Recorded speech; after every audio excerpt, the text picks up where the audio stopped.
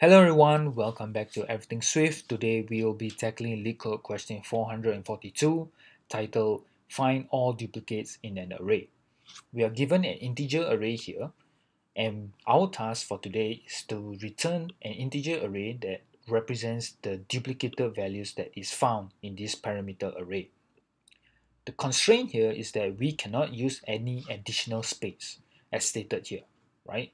So that means we cannot use things like dictionary to find the duplicates values and then we just return the values of the dictionary to solve our problem, because that violates this additional space requirement here, right? So we cannot use those kind of data structures to help us out to solve this problem, right?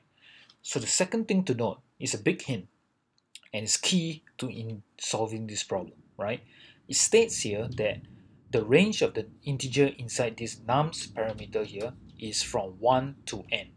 So what does that tell us? It tells us that every single integer inside this nums array here are positive numbers, right? Because the smallest number is 1 up to n, right? But we don't have to deal with any negative integer values or anything smaller than 1, right? So that is a very big hint for us, and it's key for us to realize that to solve this problem. The strategy that we're going to use is basically we're going to find indexes, and we're going to convert that particular index value at the index into a negative number. Once we found out those numbers are negative, we will have found our duplicates from that formula, right? So I'm just going to jump straight into the code, and then we're going to see like what it will basically give clarity into what I was trying to say in terms of that strategy that I shared. So for starters, I'm just going to check if nums is empty, return an empty array, right? Because if nums is empty, basically there's no duplicate and we're just returning an empty array.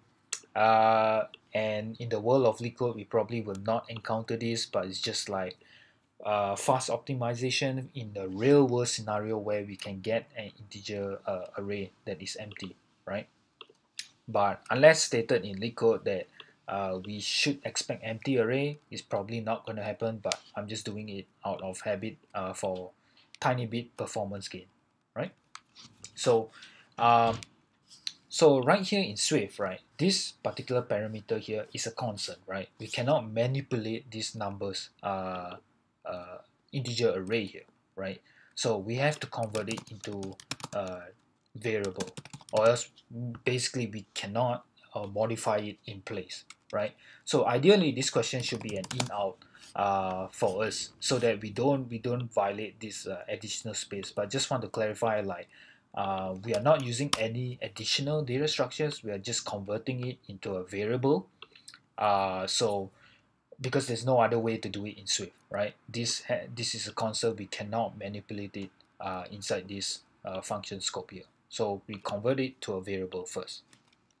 Now, we definitely need a results array that we will be returning.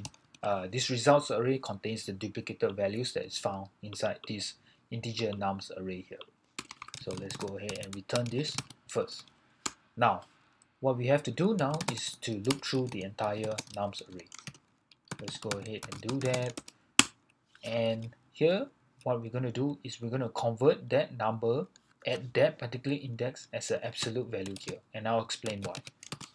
Absolute value, nums at I, right? So this one will return us a positive number, right? Because as I said, the strategy here is to go through the entire array and convert the numbers at that particular index to be a negative value. So that's why we need to convert it into a positive value, right?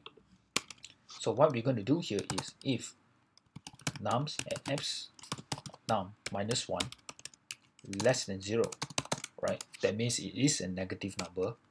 We have found the duplicate. What we have to do here is results append x num, right? Because we are not returning the negative value, we're returning the real value, right? Which is why we have to convert it into a absolute number to make it into a positive number, right? So here, what we're going to do is nums of x num minus 1 times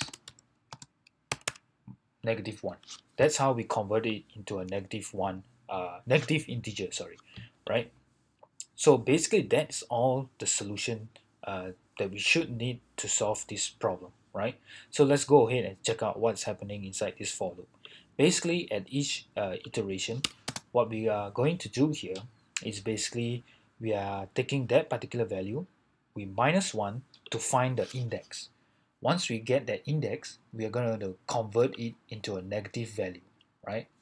And if we do see a negative number, that means we know that we have seen this repeated number somewhere else before, right?